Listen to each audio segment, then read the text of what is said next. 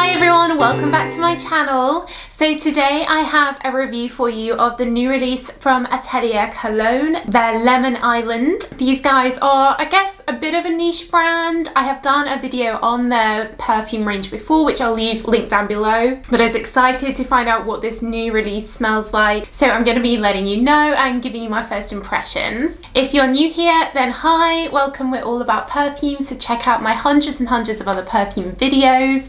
And if you're a regular but you haven't subscribed yet, then do hit that subscribe button and show your support.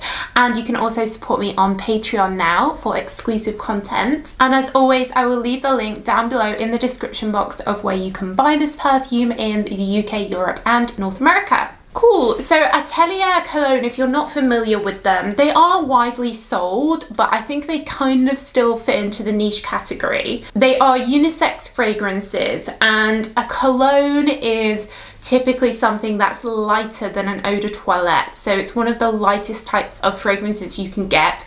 The idea is that you spray quite a lot of it perhaps, and you might keep topping up during the day. So a lot of their fragrances are aimed at a more hot weather, summery vibe. I love their pomelo one with grapefruit notes in. I have an orangey one. There's loads of lovely ones. They're great for layering. You can mix them or mix them with other fragrances to add like a zesty note. They do have other ones as well that aren't citrusy, but I was super excited about this one. I love the name Lemon Island. I would definitely have that as a perfume if I had my own perfume range. I love that name.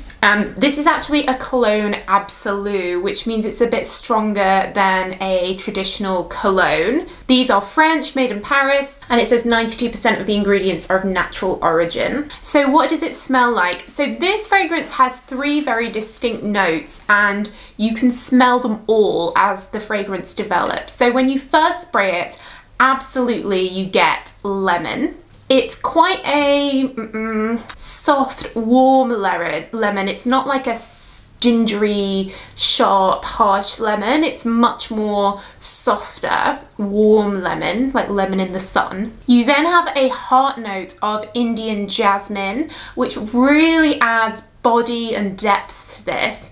And as a result, this would be amazing for layering with jasmine perfumes.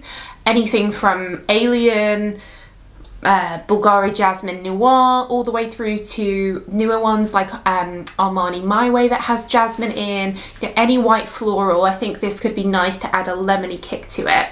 And then underneath there is some vanilla, but it's not sweet. For me here, the vanilla makes the perfume almost like creamy, like a soft skin feel to the smell.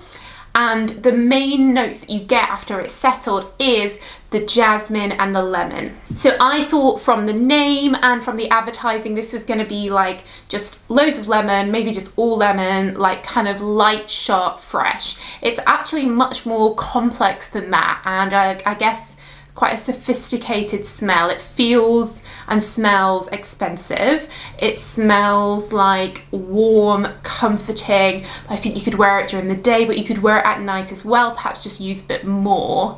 But overall, it feels like something I've not really smelt before. It's quite unusual to get lemon with a vanilla base. You know, it's not something that really goes together that often in food, in fragrance, whatever. So I actually really like this. I think it's very unusual and different. And if you're looking for something for summer that's just fresh and summery but still has body, still has something about it, has a warmth to it, and you like jasmine, then I think this is a really nice pick. I wish in the branding and everything they made it clearer that there's more to this than just lemon, but I think this is definitely one of my favourite perfumes from Atelier Cologne so far. I'm really happy, really impressed with it. In terms of lasting power, a few hours, it stayed on me. It's not super heavy, it's not super strong, but it's definitely stronger being an absolute than a lot of their colognes. So, but it's not like an eau de parfum, okay? So I think it would still be appropriate for those hot days when you don't want something super heavy. But you can get these in like little sizes, travel sprays in these cool, beautiful leather like cases. So they're the kind of perfume that you carry with you and keep topping up, and perhaps you're on the beach and you just spray it on you. But you could carry this through to nighttime, I think, because of that jasmine and vanilla. So guys, let me know what you think. Have you tried this yet? What do you think of it? What's your favorite from Atelier Cologne? Let me know down below in the comments. I do read all your comments. But that's it, guys. So thanks so much for watching as always, and I'll see you in the next video. Bye.